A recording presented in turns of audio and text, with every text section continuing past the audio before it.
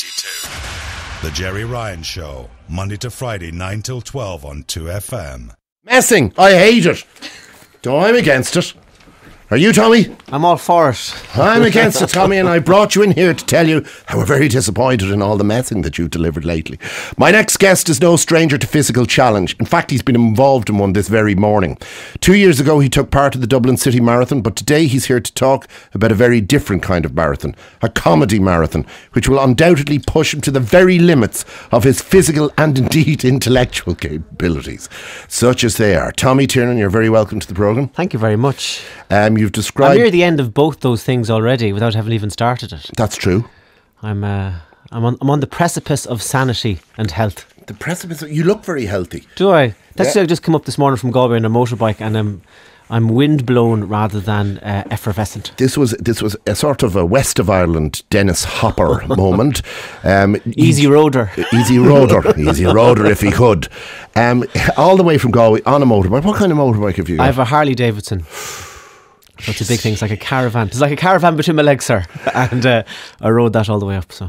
And you're allowed to have that, are you? You don't have to hide it from children, girlfriends, children, wives, parents. It's all allowed. It's all allowed. Yeah. I'm allowed a circle of devilment, and that's part of it. Of course, Gay had the old Harley there for a while, didn't he? He does, and I was talking to him recently, and he says he still gets up on the bike every second day. He says, so he's he's flying the flag there. Great man.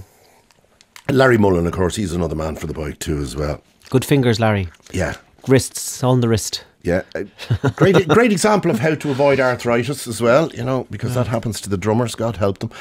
Now, first of all, I'd just like to say that it was very unfortunate, the whole thing that happened on the Late Late Show. I'd like to personally take this opportunity... Tommy, I don't know why you're laughing, to distance myself, because everything was going well for me there, really? Up until you came on, and then my career was fecked down the jacks in one brief moment. I feel a bit like Tarzan. You're Satan, Tommy. Tarzan. No, Satan. Do you know the way... some of the same letters are in there, but really? It's Satan I'm thinking of. Do you know that Tarzan was in the jungle and he was fine getting on with the monkeys, and he was having the crack, and he was swinging from tree to tree, and he was in his underpants and no one paid a blind bit of bother, and he was friend of all the animals.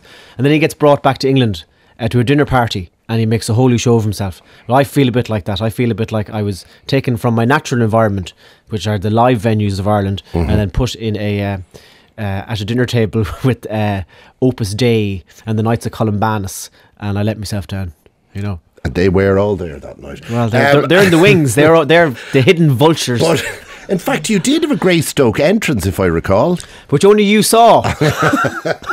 I came down like a monkey. He is a bit of a monkey, an absolute monkey. Now, the comedy marathon, of course. Could he just do something that didn't involve controversy? This is one of the few people who could raise money for a charity who turn around and say they don't want it. Thanks very much. Yeah. Graciously they did, but still nonetheless. No, Gerry, it's not gracious. All right. Well, it's the opposite of gracious, which is ungracious. Ungracious. Yeah. You saved me floundering for a word I wouldn't be able to find there. Let's go through it though. First of all, you're going to do this is going ahead anyway, the comedy marathon, to get you into the Guinness Book of Records. What's involved there? Well, it's a 36-hour gig that starts at 3:00 on Good Friday and goes to dawn on Easter Sunday, and I wanted to genuflect in my own way. Perverted genuflection. A perverted genuflection, but a genuflection nonetheless. Yes. Doing a gig for that long always kind of interested me in the types of comedy you might end up being able to access and the stuff you'd get up to. And can you repeat anything? No, you can't. No.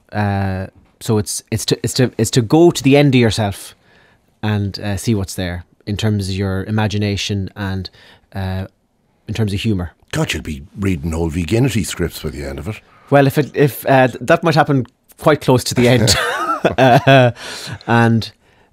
So what we did, when I moved to Galway first in 1988, I worked with Galway Youth Diocesan Services, and I ran a youth club for them, and I worked as a helper in a probation hostel for young teenagers. But none of those allegations were ever proved, sure they weren't? This was the days before that kind of thing was... frowned on. Yeah, it was gently allowed, as long as no one was hurt. So, I approached the charity, and they said, the Galway Youth Diocesan Services, who help marginalised and they call it the hidden homeless, young fellas who would be struggling. And they said the money was really, really needed. And this is money that would help them maybe put a deposit on a flat, or money that would help them. Young fellas who are sleeping in car parks, would help them maybe start an ANCO course or a FOSS course or whatever it is, and aid them. And the charity and the board said that they were delighted. This is absolutely fantastic. Particularly at this moment in time when operations like that are becoming marginalised themselves. Yeah. And they put it on their website. We're delighted to be associated with this event. And as much as the money, they were saying, the profile is really important. It's really important that kids in the west of Ireland, in Galway, know that this exists. So that there's a place for them to come in and say, look, I'm experiencing trouble. I'm been thrown out of home. What do I do? And then it all happened on Monday. I did a radio show hosted by Keith Finnegan on Galway Bay FM, which would be the most listened to show in County Galway. Would have everybody from Catholics to atheists listen to it. It's a broad demographic. Yeah, absolutely. And when I finished that show, mentioning the event that I was going to do, having had the full backing of the board, up on the website, we're delighted to be associated with it. Phone calls were made to the diocese from people, and by that night, the diocese issued a statement saying that we do not wish to be associated with the event. So a bunch of well-meaning but psychotic people got in touch with them and said, "Look, but down with that sort of thing." Yeah, but not even as I can enter a theological argument with somebody as to why this is why I'm comfortable with this and being a Christian in a comedy event, but are you a Christian? Absolutely, yeah. Yeah. Well, theoretically, there's only one Christian. He died on the cross. Right. Okay. Right. So I'm. You're a follower of Christ. Yeah. I'm making a hames of it, but I'm. I'm walking. I'm slouching towards Bethlehem. Is that the phrase? I'm your brother. Right. Okay. Hold hands. Right. Hold hands and get the lamb. The priest came on the radio yesterday to defend the position that they'd taken. I said that I'm going to do the gig for them anyway, and I'm going to present them with the money, because this isn't a theological argument. This is about money for teenagers sleeping in car parks. And the priest came on iRadio, I102, 104 yesterday, and he said, well, it's just that some people are very uncomfortable with the diocese being associated with this type of event. Is it this type of event or just you? Well, I was saying to somebody earlier on, if you can imagine, if I was fasting on Good Friday, a sponsored fast, or if I was, humming with Nori Nireen for 48 hours. Sounds good. They wouldn't have a problem with it. But the fact that it's me and the fact that it's comedy has got some people's craw going. The priest came on the radio and he said that some people in the diocese were uncomfortable with a comedy show on such a solemn day. And in everything... But these must have been fairly influential people to be able to move on that. Well, if I was guessing, and I have no legal justification for this, and my guess, and I want to say this in a way that no one gets sued, right? Thank you. Right, so is it... If I say it's my guess, that make it okay? It depends. You don't need to name anybody, but give me the type of person that might be saying it. All right. He'd be called after a piece on a chessboard. Okay. Right. Okay. Right. It's come from there, and people who work for the Galway Youth Diocesan Services have told me as much. Okay, and they, to the extent that they felt that they had no option but to say no to you, not only to say we don't want to be associated with the comedy event, but even if you wish to give us the money, we can't accept it. We won't. But Gerry, it's not. The problem with it is that in all their objections, they don't mention the young fellas. They don't say this money for these children is needed. But, is there any other way you can give it to us? It's just no. And their objections are all theological. Nothing to do with how it might help people who need the help. And what was the theological articulation? This is very sophisticated. Because it's laughter and jokes and Tommy Tiernan having a laugh on Good Friday. And you're not meant to do that. Their statement, they said, the Irish people take Good Friday very solemnly and very seriously, and we're not comfortable with being associated with this type of event. All right, well, that is true. It is a very solemn event. It is a very somber experience. But Jesus said that the Sabbath exists for man. Man does not exist for the Sabbath. So the Pharisees were given out to him because he was doing something on the Sabbath which he shouldn't have been doing. He should have been at Mass somewhere. And he said, no, you got the wrong end of the stick here. People come first, not any notion of behaviour on certain days. Well, my default position, this is always, first of all, and I recall getting into a lot of trouble over this, remember when I described Christ as a Palestinian terrorist, which of course he was, as far as the Romans were concerned. A very efficient one at that. But suicide, kind of not a suicide bomber. What would you call him? Oh no, he's polar opposite to a suicide bomber because he didn't deliver himself willingly initially. Don't forget that. Yeah. But can you imagine? Christ walks in the door. Jesus, great. Thanks very much for turning up to the probe. It's wonderful. You know, Tommy Tiernan. Of course, you're omnipotent. You're everywhere. You've been, and you've the DVD. You like it, do you? Great. And imagine you said to Christ, Tommy was going to do this thing for the diocesan guys in the West there, and it's the homeless boys and everything like that. And they say that theologically it's not sound to be associated with it because there might be a bit of laughter involved and it's Good Friday. Yeah, I know that was a bad day for you. I understand that. Do you think he would honestly actually turn around and go, down with that sort of thing? They made the right decision? No. He'd be appalled. Well, none of us can second guess what Jesus would do. He might surprise us all. Well, you're looking at Gerry Ryan now, Tony. So, but I think as human beings here and now taking responsibility for trying to love each other, I think it's a scandalous decision. By the way, what does everybody listening think? 1857 5922. So what are you going to do? Because you're going to go ahead with this, undoubtedly given your sense of drive and now indeed I would imagine exaggerated desire to see this through. You're going to do it. You will raise money. I've no doubt about it. And then you're going to turn up with the dosh. What's going to happen? Are they going to go, get away from us, stop that, take it away? Yeah, they've said what's going to happen is there's going to be a young fella sitting in the kitchen of the house who doesn't have the money to pay rent for the next 2 weeks. And I'm going to arrive at the door with money, with a cheque raised from this charity event. And a priest is going to say, no, he can't have it because you told jokes on Good Friday. Well, that's just going to be ridiculous. That's going to be, it's mortifying. It's real. So now you can't stuff it down somebody's throat. So what do you do with it? Could you give it to a third party and they could give it? Somebody who was untainted by laughter. Oh, really? Joe Duffy? Joe could give it. No, Joe, I'm sure he'd be delighted. You'd get 2 weeks publicity out of that anyway. I don't know. I mean, we'll cross that bridge, but they... are you very? What do you feel about this now? What are your feelings? Well, part of me is saddened, and part of me, and I find it very easy to get up on the motorbike of indignation, and that's not really going to help the situation. So we're going to do it. We're going to get the money, and we're going to find a way, even if it means setting up a board of trustees for these young fellas that is completely divorced from the diocese.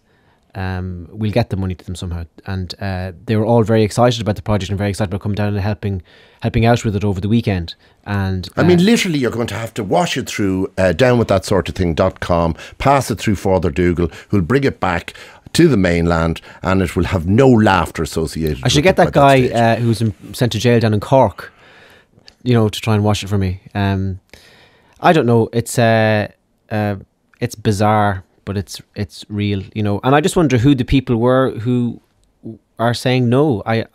Because it was going fine. They had accepted it, Gerry. They said yes. What I'm confused about, and we were talking about the captions this morning, the friars, and what they do every Wednesday, giving out the food parcels. Usually, these guys, fellas involved in this kind of project, indeed the guys involved in the diocesan homeless project that you're aiming to try and assist. they usually are fairly on the fringe themselves. You know, they're usually the kind of fellas who can't be told what to do. They're usually the sort of fellas who they're working at the coalface. They see reality, and therefore they're not that interested in intellectualising it. But these people, they're the people who said yes. They're the people who... But they're now being bullied and pushed around. There's another presence in the room. Oh my God. A poltergeist. A poltergeist. There's somebody... This is another influence. They said yes to it. They're the ones that typed it up and put it on their website. They're the ones who said, we're delighted. There's another influence here. And this sounds almost Manchurian, but this is happening. Another pressure that is not there day to day, that has no financial worries, that lives in some theological ivory tower where everything is, how many angels are dancing on the head of a pin. Saying you'll be in trouble if you do this. Saying we fund you. You're not taking this money. Well, that's not a great position. That is not a good position. 1850 715 922. The Ryan line is open. Now, on a more uplifting note, the actual marathon itself. We hope that this will not darken the comedy content of it to any. I know it won't. No, and this is just this is a kind of a. In terms of the actual event itself and the work of the 36 hours, this is just outside interference, but the actual event itself will be How are you prepared? How do you train for such an event? I train for this the way I train for most things, Gerry. I have coffee and worry. Will you be using new material? Because the notorious meanness of the comic, not to use up all the material in one go. But how will you deal with that? Because it's 36 hours, I'll probably be doing everything that I ever come up with, plus 35 hours of good new stuff. So there's everything I'll be doing. Will you be asking for the assistance of the public? I mean, absolutely. Would you like fellas to feed you lines? Yeah, I'll be doing material that I like that other comedians do. I'll be doing cover versions of Billy Connolly and Eddie Izzard and Conal Gallen and Noel V. Ginnity. I'll be doing everything. And part of my reason for doing this was sometimes when I'm trying to come up with a show, I get too tight in my head about wanting it to be doing a certain style of material. My idea with doing this was to get to the end of any notions I might have about my own style and just empty myself of all that and be silly and have fun. Now, do you know what I'm afraid of here? This is a medical issue. Having watched you perform live, having seen you on DVD and on the small screen and the large stage, is the huge physical effort and endeavour and indeed the kind of hyperactive element to your performance. I'd be worried about your heart. This will be slow though. This is going to be like the Sex Pistols doing an album of ballads. This is going to be gentle. This is going to be the Prodigy's slow set. I'll have to take it easy. Yeah, because you couldn't. I mean, how long is the show normally? About an hour and a half, maybe 2 hours. Which features a huge amount of running around, screaming, hysteria, almost aneurysm moments. Yeah. You couldn't do that for how many hours do you think we're going to be on? About 37. Yeah, you couldn't do that for maybe you could. Where would you end up though? You'd be naked running across the drumlins of Monaghan by the end of it. Yeah. You'd be like Sweeney who got turned into the bird up in the tree. You'd be mental. Well, Flann O'Brien would be calling for help. Yeah. Catherine, good morning. Good morning, how are you? Now, you're from Galway. I am indeed. All right, we have Satan in the studio. What do you think? I just wanted to call and give Tommy my support, and I think I speak for the majority of Galwegians when I say that I'm absolutely disgusted. This gig has been advertised in all the major newspapers. There's been a lot of hype about it, and I think for somebody, who's been a part of the community for so long and has contributed, to the community for so long, and to have the rug pulled out from under him for a charitable event like this is absolutely disgraceful and disgusting, and I'm ashamed. For the... Do you have any sympathy for the argument that down with that sort of thing, we can't be laughing and smiling and joking on sombre Good Friday? Absolutely not. I think it's ridiculous. Doesn't matter what you're doing if the outcome is for, the greater good. If Tommy wants to walk down Shop Street naked for the day and if people, with a bucket and if people put money in it, so what if it's for a good cause? Don't say that because he will do that. Though he's still quite a slim man, he could get away with it. If I walked down naked down Shop Street on Good Friday, I would cover my privates with a well placed cross. With a cross. Well placed. That would certainly get your attention, the attention of the I could of the understand that, diocese. I could make a cross out of my genitalia, actually, thinking about it, but that would be That would also an image too far, is it? You're not helping the you're not helping the argument here, Tommy. Morning, welcome back to Bombastic FM. G. Ryan at the seat here with Tommy Tiernan. We seem to have given up on trying to represent ourselves outside of Ireland, unless you're playing rugby or soccer. Tommy's trying to do something about that by going back over to the Letterman show. Now, Jay Leno has been stuffed by his employers. Letterman stays on. Has Leno been... What's I happened? think Leno's been told, you've got to go. Oh, wow. Yeah, it's a bit unfortunate. Of course, the Battle Royale now finishes. These were the boys who were looking for Johnny Carson's job. They both got it, basically. And it's a great book about that fight, as a matter of fact. I don't know whether you've ever read that. I've heard about it. I've heard the story. It's very, very good.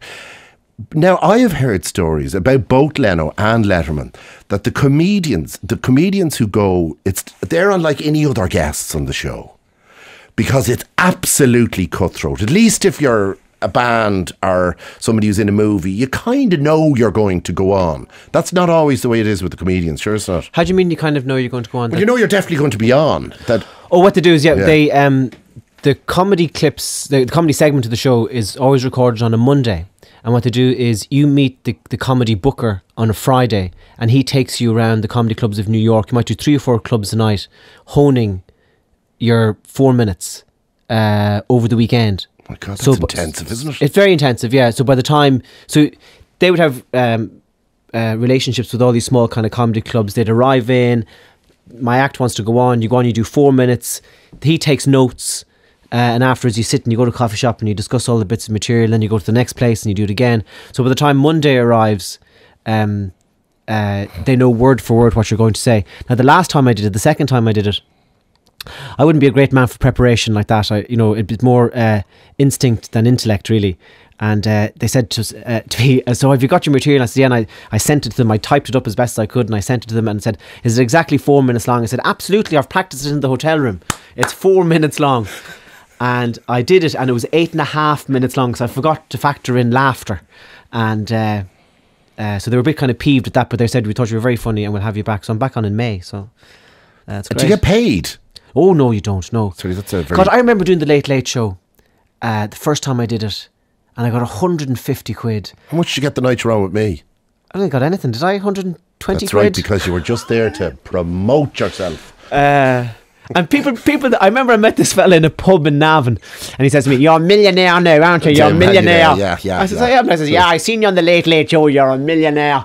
And people think when you're on the Late Late, you get about 20 grand or something. You get the price of your B&B and, lunch in the Red Cow Inn or something. It's meagre, but it's great. But no, I don't think you get paid for Letterman, no. I don't think so. Well, grand maybe or something. What does it mean to go on? I mean, the jealousy that I experienced when I read, for instance, in the notes this morning that you were going on, I went, it's odd. Why him and not me? But it's odd because it's not.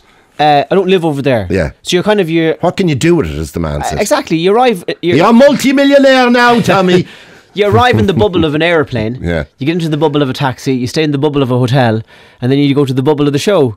And then you come back here. So you're not, it's not like, it'd be like it'd be like Obama coming over during the Gerry Ryan show. Yeah. He's not here. He's not aware of the effect of it. He doesn't know what he's doing really, So I'm not entirely sure what effect it has on it, other than it's part of the hassle of my job to have to do these things. Well, I mean, you could say no. So do you have ambitions to flee this land?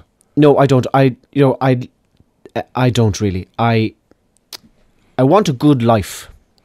And for me, ideally, a good life is being near my family, telling jokes at night, telling stories. So you could bring your family with you. That would be that's what 7 of most them. normal people do, is to bring their family. Really?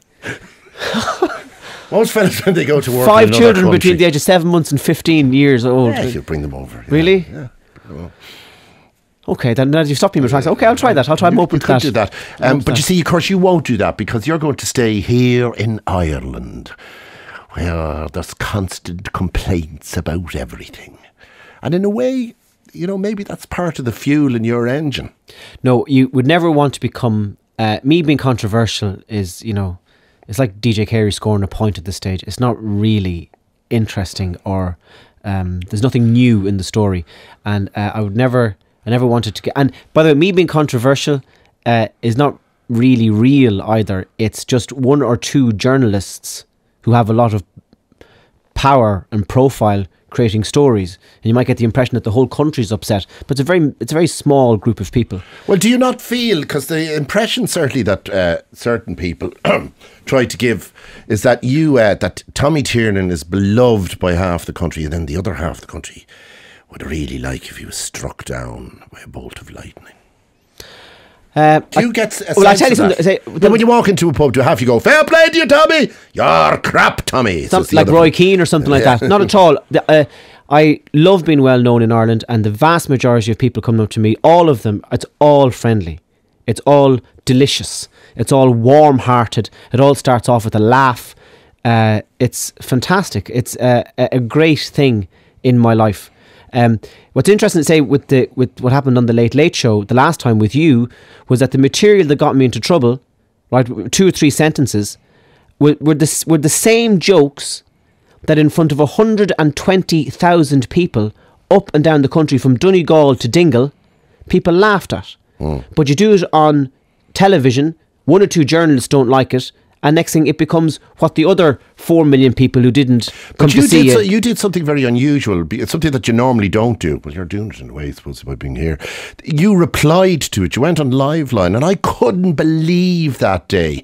First of all, I couldn't believe that I went in the space of a few minutes from having done the Late Late Show very well to being at the helm of the satanic Late Late Show. But then you materialised, and I thought, well, Jesus, what Tommy's now on explaining himself and sounding very serious. Maybe the classy thing to do would be, do you know when... Why did you do that? Because I was in the car, right? Yeah. I'm like, and I'm an ordinary person, and I'm in the car, and I'm listening to Liveline. As we do. And they're talking about me. Yeah. And I just... Dip, it's me! Get me on! Didn't do it! You don't understand. Well, they must be delighted. Did they believe it was you when you got through first? I believed it was me. That was the important thing. No. Do you regret going on Liveline? Do you think you would have been better just to keep your gob shut? There might have been an element of class involved in not going on Liveline, but well, you know what I mean. You decry those who you described as the kind of people who are not worried about where the next meal is coming from or a roof over their heads, but how many angels dance on the head of a pin. In a way, when you start trying to explain comedy cannot be explained. Sure. And of course, that day you nearly fell into the trap. You did fall into the trap of trying to explain what you did. And the more you tried to explain, the madder it sounded. Well, I totally accept your point. You'll never do it again, Tiernan. Maybe not. You'll never do it again. Now, let's see a couple of texts here. Fair play to you, Tommy. Most people need to stand up to these people. I love this phrase, these people. The young people sleeping rough are the ones who matter. The church should hold their heads in shame. 2 here. Let's suggest to the priest, he didn't say he was a priest, to go homeless for a few nights and see what his opinion is. Here's another. Why does it have to be on Good Friday? If the intention is to help, why not respect the belief of the Catholics obviously involved here? More interested in respecting the young fellas sleeping in car parks. And is the intention to generate debate or interest in the event? No, I chose Good Friday because it... you're just trying to get attention. No, it resonated with me for a reason that I people think that I choose to be controversial, you know, that I go on the Late Late Show to be controversial in order to sell DVDs. I don't. I go on to have crack. And my philosophy is, when I'm performing as a comedian, it's very simple. Accept all thoughts. And that's what gets me into trouble, because sometimes things come into my head and I haven't, they haven't been to a creche, they haven't been well raised. They're just, they're homeless, they're sleeping in a garage. They just come flying out of my head. But that's, I think... But isn't that what you're meant to do? Absolutely. That's the crack of it. And I'd be no use, I think, to myself or to anybody else as a comedian if I tried to police myself too much. Do you know, I was a big Lenny Bruce fan, right? Now, I was not old enough really to be there in the full state of my mental health while he was at his height. Lenny Bruce was an absolute genius, tremendously funny, very relevant, very, very, very much on the money, great social commentator. Then he started getting in trouble with the law and the feds, and he was busted time and time and time again. Slowly but surely he went mad, and his stand-up became him basically reading out a selection of affidavits and scripts and social scientists' analysis of what he was doing, and that's when he was banjoed, completely banjoed, and that's where you must never go there. I'm anybody who comes to see me live, I wouldn't, this it's become what we're talking about this morning, but it's not no, absolutely not. I would never be. The ambition all the time is to have crack. That's the modus operandi, the modus comico. That's the job, like, and it's different when I'm here. When I come on here and I'm just, I'm just off the motorbike. I'm not working in a sense, but and there are things that bother me, obviously. But in terms of my work and development, it's not. I'm not here to preach. I'm not here to. I'm not a moralist. I'm not a messagist. I'm devilment. Accept all thoughts. Open the head. See what happens. Are you still playing poker? Not really. No, it takes too long. There's no room for. When I start playing poker, you'd be sitting for hours and hours and hours and hours waiting for a hand. And I play pool. Do you know what I do? I play pool by myself. I divide myself up into two people, and I have a flamboyant, wild personality who I call Alex, and I have a safe, careful personality who I call Steve, and they both inhabit my body for the purpose of a game of pool, and I play myself. And what happens towards the end is that it gets very confusing because Steve wants to play like Alex and Alex wants to play like Steve. But that's what I do to relax. That's I think the last time you were in here, you were talking about cards, if I recall. Who were you in here? Ken Doherty. Ken Doherty, who is actually quite a good poker player. And there was a poker tournament, I think, which you had taken part in. That's right. I flew by helicopter. These are the decades. The good old days. I flew by helicopter from Cork to a hotel in Cavan to play a poker tournament. I tell you, this is in terms of the signs of the Celtic tiger and stuff like that. I noticed this about myself and about Irish people. I think not very comfortable with wealth and with the signs of wealth. No, it's during the heyday of it, and I bought a big car. Right, I bought a big second-hand BMW 7 Series. Like, this is a tank of yoke. It's 4.5 litres. You're a millionaire now. It's petrol. It's fantastic. But I never ever felt comfortable driving it. Why was that? Afraid you were afraid you were going to be stoned or something? No, I just was I just didn't sit right with me. My image of myself, it just didn't. I didn't feel comfortable. People looking in the car and seeing me, and it just felt wrong. I also have, which is my favourite thing in the world, I have a 1981 Ford Capri, and it costs about £300. It's absolutely fantastic. It's the most. It goes maximum of 55 miles an hour. There's rust all over the place. That used to be known as the ride mobile. Oh, really? there was a joke. What's the difference between a Ford Capri and a hedgehog? Was it all the pricks are inside the Ford Capri? But now it's kind of a cool car, right? It's gorgeous. And when people see me in the Ford Capri, they laugh and they wave. Fairly unstable, very fast in a straight line. It was in its time. Yeah, 55 mile an hour is as much as it'll do today. Okay, right. And I love it, and I love people looking at me in that, and they wave and they laugh, and it gives them pleasure. And when you're driving in your car and you see someone coming towards you, driving the same type of car as you always have a look, don't you? Oh yeah. To see who's in it. And salute.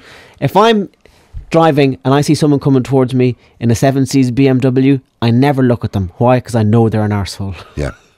I'm afraid that's true.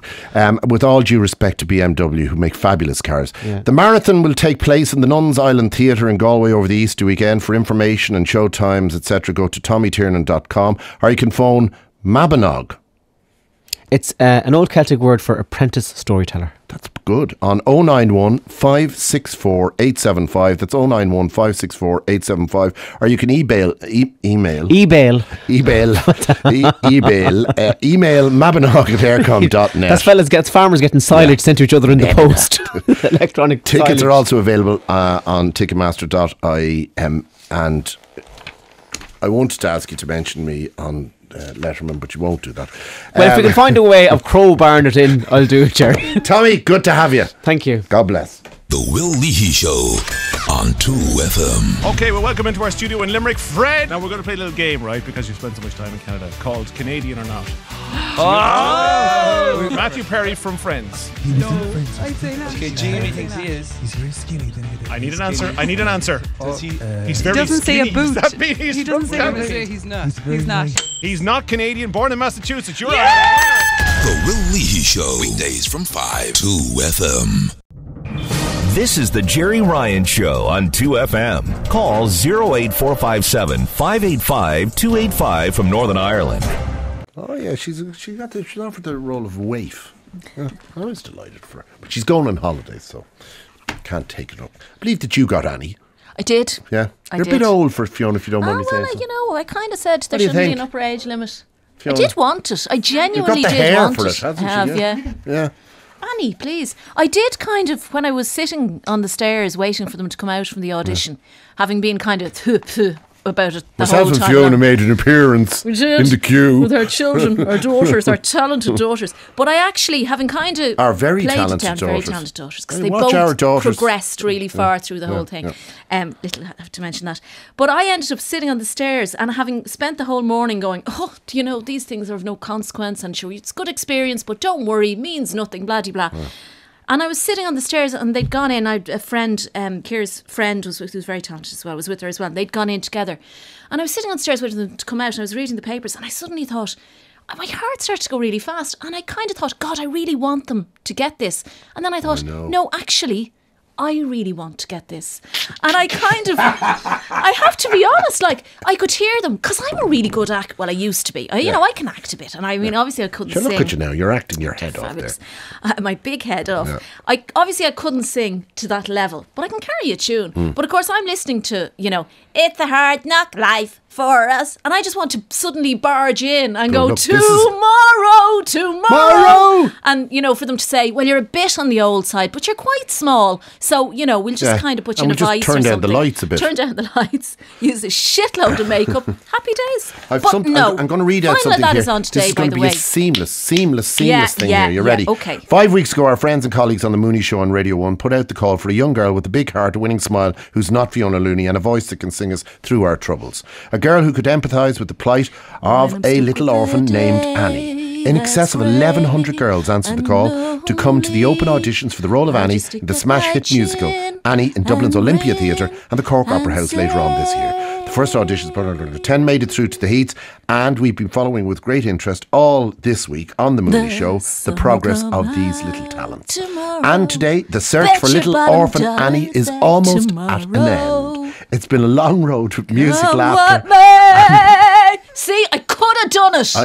Is it too late? No, it's never too late. It's been a long road with music and laughter and tears, a lot of tears along the way. And it's fair to say that we've been impressed by each and every one of the candidates. Though obviously, if it's one of your children, you've been more impressed by them than anybody else. No doubt there will be more well-deserved opportunities for each and every one of them in the future. Eating into my slot. Yeah, sorry about that. So, to the three young stars who've made it through to the final, that's exactly what they are, my friends. 11-year-old Claire O'Leary from Cork, hooray! 11-year-old Natasha Vashko from Limerick, hooray! And 10-year-old Molly Hackett from Kildare. We say good luck, right? Only one can be Annie. Yeah. But the other two will obviously end up with a great career in IT. Yeah, emotionally scarred for life, the other two. But good luck with that. Because that's what happened to our children. Yeah, good luck with the counselling that's going to be needed. Should have been me. Now, welcome. You could have been Daddy Warbucks. Yeah. Yeah. Who's That's Daddy Warbucks? is Is that cast yet? Yeah, no. I don't think it is. Oh, you know who it'll be. It'll be somebody that annoys us. Well, that could be anyone, let's face it. Could you narrow it down a bit? So you'll see Fiona and myself. We'll be at it going, we could have done that. It's rubbish. I was at, speaking of musicals, just that text that came in there about the kid asking for the €2 back. I had an almost identical experience, but on a kind of a bigger scale last night. I took the kids to the Teachers Musical Society production of Crazy for You. in the O'Reilly Theatre, which I'd happily plug, but I have a feeling it's sold out. But you know what? Check, it's very Crazy good. So for you. What is the it? Gershwin musical. All right. Okay. George. George. George and Ira, both of them both together.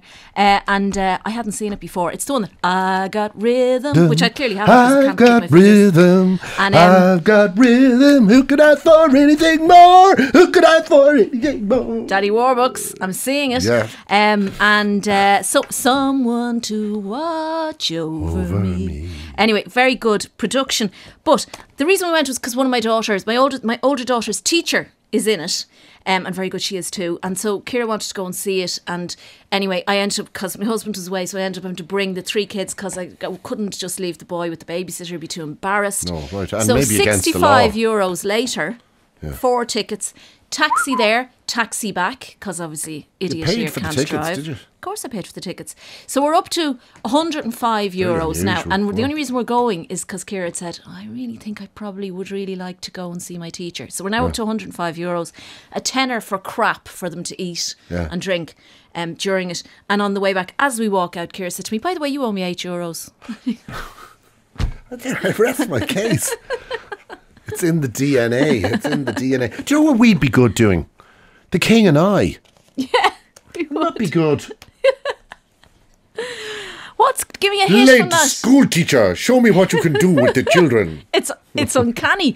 You're obviously going for the whole bald-headed thing. Oh, yeah. Hugh Brynner, obviously, from that. And Daddy Warbucks, famously, Albert Finney was bald, wasn't he, in the film version? Yeah. What about My Fair Lady? Yeah, I could have danced all night. Oh, no, actually, that's a girl's song, isn't it? Because I'm a bit common, you're a bit posh. Think of the crazy adventures we could have. Yeah. The Ascot Gavotte. Yeah. Yeah, no, it'd be brilliant. What else could we do that involves a man and a woman? Sound of Music. Yeah? Yeah. That's kind of a bit nunnish. Edelweiss.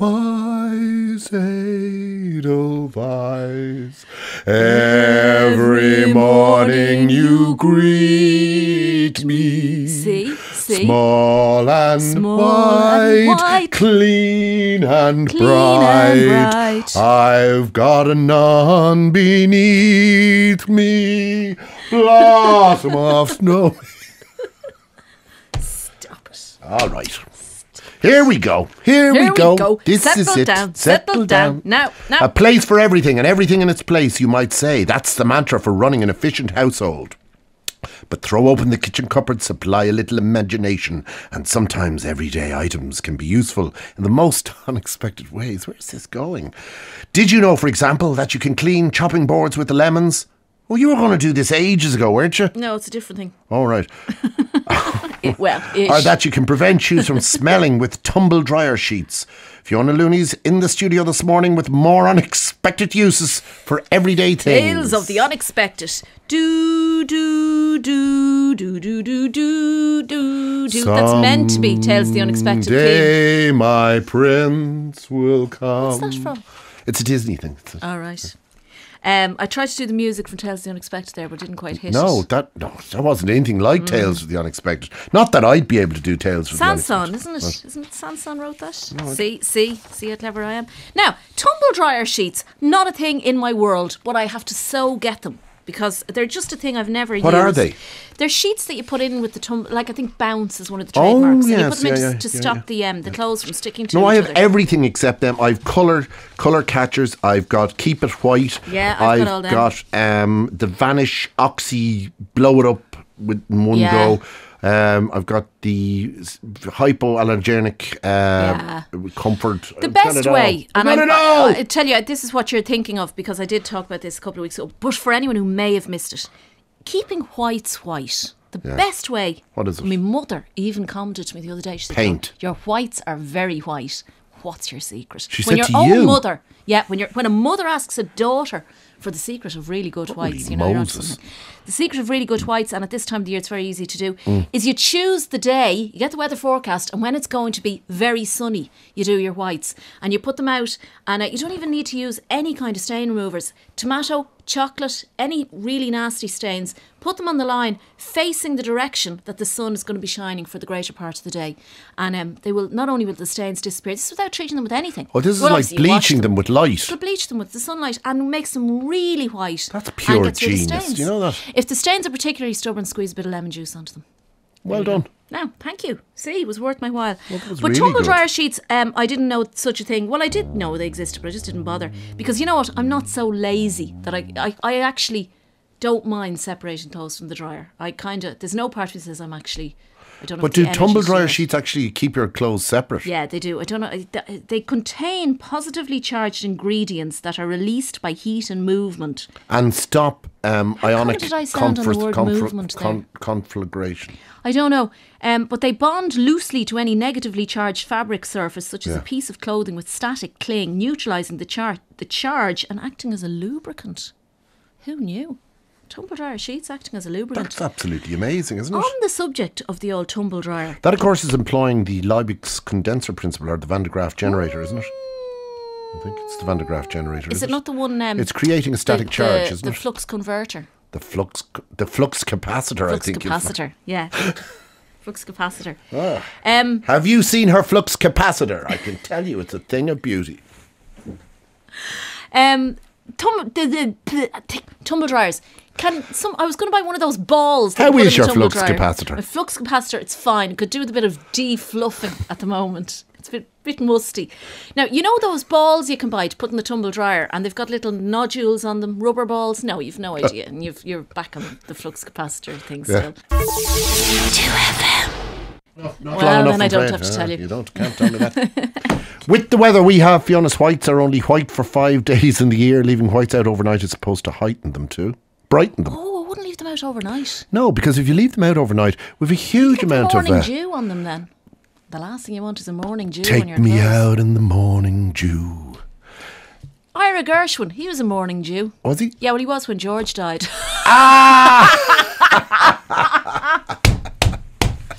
Anyway, uses for Gershwins are tumble great, dryer. weren't they? Yeah. I was reading their bio. I was so sad. George Gershwin. I didn't know this. He died of a malignant brain tumour, like a really nasty thing, when he was 38 years old. But that whole Tin Pan Alley stuff from like the early, it's really. Do you know? I've decided. I've Sammy Cahn is one of my favourite songwriters. He wrote, for instance, 3 Coins and a Fountain. I think just for instance. And I've just been tracking down like so many of the songs that he wrote for people like Sinatra and lots of others besides as well. And the songs are just amazing. Yeah. Just amazing. Yeah. But the Gershwins, brilliant. Pretty All difficult that kind to beat. of American songbook stuff. Brilliant songs, brilliant production last Porgy night. and Bess. What about us doing that? Porgy and Bess. Yeah, I don't know any songs. I'd have to learn them. No, I'm not doing anything I have to learn. Anyway, you can use tumble dryer sheets to, who knew, fresh and smelly shoes. Put a tumble dryer sheet into the offending Anybody pair. with a husband who doesn't wear normal adult shoes, or your teenage son, this is going to help you out. Yeah. This is it? Yeah. And let sit overnight. Equally, if you have very smelly trainers, as I do, because you walk the dog in them, they get wet, etc., etc. Let sit overnight. Did not know that. No. You can use a tumble dryer sheet to remove static from clothing, hair, TV screens, and computer monitors.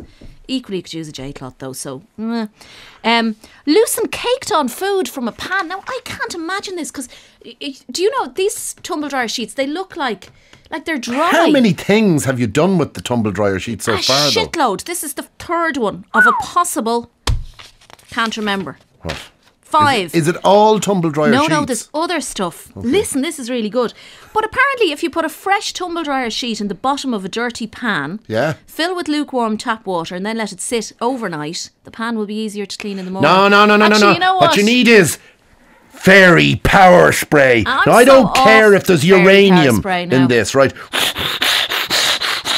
And you can you're going, it's actually melting the pan and everything. Forget the dirt. That's a manly spray. But if you leave water on any pan overnight, I like the way that men have to soak all pots. What? You know, like my husband can't just put, like a pot that has potatoes in it. Oh, yeah. He can't just put it in the tumble dryer. No, he has to soak it overnight. No, because we want to get it really clean.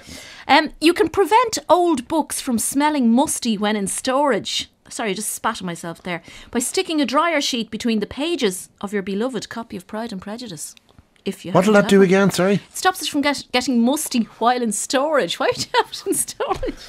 But I mean, how many years would you be talking? Yeah, your marriage is broken up. Give me you've had back to take Pride and Prejudice. A container out in City West. Give me back my Pride Buy and Prejudice. Buy a packet of tumble dryer sheets. But who knew? Velcro. You're going to love this. There's some really bad ideas of what you can do with Velcro, but there's also some really good ones. And I'm going to give you some information about Velcro. You have an awful lot of paper with you there this morning, and it's also not bits of magazines or newspapers. This is good. Proper research. Yeah. Velcro, the name, if this ever comes up in a pub quiz, here's the question. Well, I've given you the answer, but if you ever have a pub quiz where they say, what material is a combination of the words crochet and velour and was developed in the 1940s? By Swiss inventor George de Mestral, who returned home from a walk with his dog and noticed that pesky cockleburs, never knew what they were called, had stuck to his pants and his dog's coat, and he invented Velcro as a result. Absolutely amazing. Isn't that brilliant? It's not 100% reliable Velcro though, you know? No, it's not, and it does tend to wear out. And also, I think it looks a bit crap, I have to say. Now, one of the things that you can do with it, for example, is prevent a jacket or a blouse from gaping open.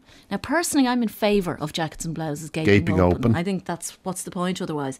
But they do suggest that you sew small pieces of Velcro between the buttons to create a smooth surface and wreck your top and make you look mental. No, just make you look mad when you actually open up your top. People say, what's the Velcro thing for But here's something you can do if you've got small kids, right? And my daughter, that would be a perfect candidate for this. I have to admit, I think this is a really good idea.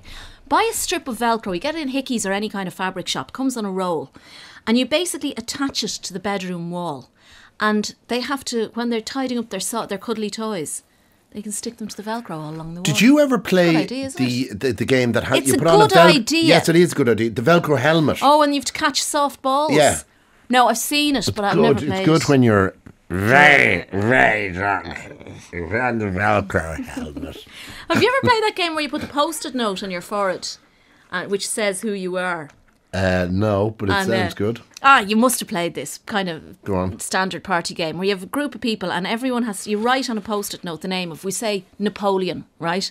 And then I would put it on your forehead so that you can't see I don't know Napoleon, but everyone else can see forehead. that you're Napoleon. Okay. And then you say things like, am I alive, am I dead? It's all yes-no questions, but you can be literally anyone. Like I could put Fiona Looney on your forehead, and then I would literally be on your face.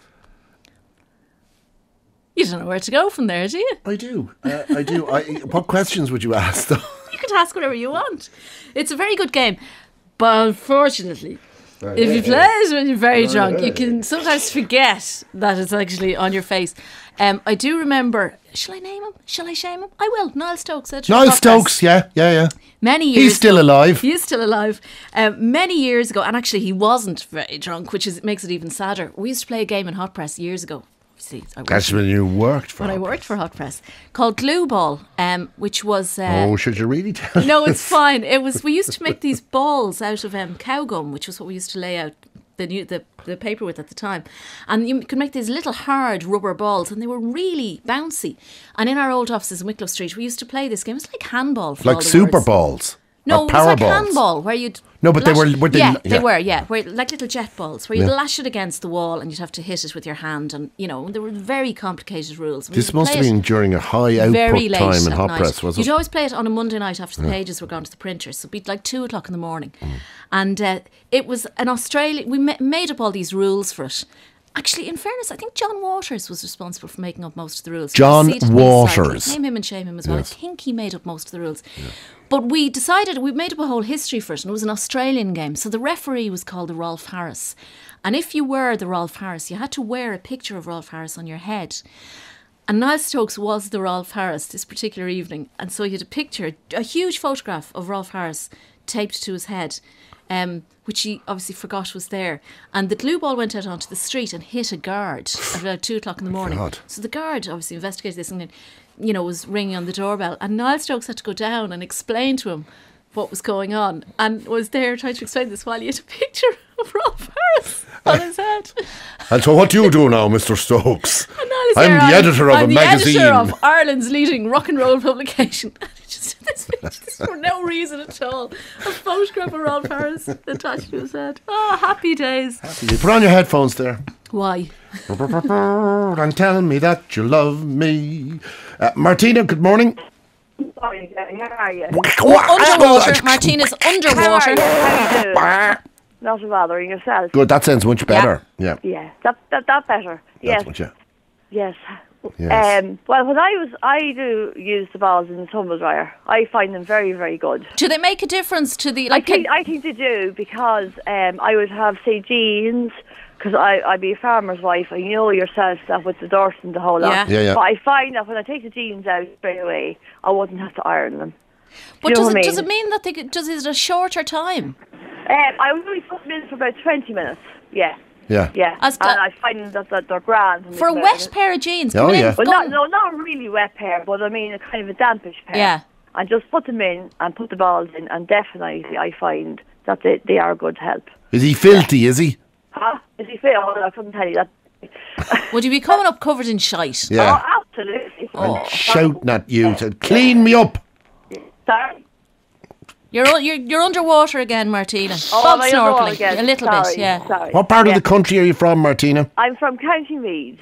Well done. The Meath people are very honest. Yes. No bother at all. Okay. Well done. She's now decided to herself, just towards the end of the conversation, why did I actually ring up those people? I thought she'd won that competition. Oh, Obviously Jesus, not. the competition. The competition. Have you got to do the competition? Do you need to do it now? Yeah. Sorry about that. We have to do the competition Right, now. we've loads more than that. We'll do that next week. There's Don't enough worry, for a don't whole panic. week. Hold God, on. we'll get months out of that. Where is it? Hold on. Have you got the winner? Hold on, no, wait a second. Kidnapped in Bolivia. Here we are. Have you got it? No, are you going to put somebody on and pretend to them that they're one of three people on the line, and then exactly. Okay, grand. The question was, if you want to win tickets to Croke Park to see Munster playing Leinster in the Heineken Semi-Cup final, which you'd be interested in. What time is that on it? What do you mean? What time is it? on? What time is I the don't kick know. off? What You're meant to like rugby. Yeah, but I don't know what time it is. Okay, I'll look it up. I'll look it up. We're throwing in a night in the 4-star Clarion IFSC. It's difficult to say that. And €1,000, right? Yeah. And you can spend it whatever way you wish. The question we asked was, who was named captain of this year's British and Irish Lions squad? Was it Brian O'Driscoll, was it Paul O'Connell, or was it Gavin Henson? I think we're going to talk to a lady. Oh, right. Susan Stanley, good morning. Morning, Gerry. How are you? Very good. How are you? Oh, I'm great. This is a great surprise. And are you a rugby fan, are you? Oh, I'm an out-and-out Munster fan, yes. Oh, right. An out-and-out Munster fan. That's fair enough. We won't say anything more about that, but of course, the Munster people believe that rugby was actually invented in Munster. Isn't that right? It's in the Guinness Book of Records, actually, Gerry. Thank you. Now, the question we asked was, who was named captain of this year's British and Irish Lions squad? Was it Brian O'Driscoll, was it Paul O'Connell, or was it Gavin Henson? And it is, of course, Paul O'Connell. Absolutely correct. Now, unfortunately, you're person number 2, so that means that you don't win. Not to worry. It was a pleasure talking to you in any case. He's lying, Susan. He's always lying. Not to worry. I can never tell the ladies the truth. It's a mad thing inside me that makes me say something completely different to the truth. We call it a lie. No, listen to me. Don't hang up, right? Right. You have won. I have not. Oh, yes, you have. You've obviously never listened to the programme. You have won the tickets. Oh, you're not a ball hopper, you know that? the tickets to the Munster Leinster Heineken Semi-Cup final, right? Okay. Fantastic. And that will take place obviously in Croker on May the 2nd. We're also going to throw in one night in the 4-star Clarion IFSC Hotel and €1,000 as well as the best tickets in the house. Woohoo, yeehaw, you're absolutely right. Yeah. Excellent. Okay, well done. Thank you. Susan. Goodbye. Sit on my face and tell me that you love me.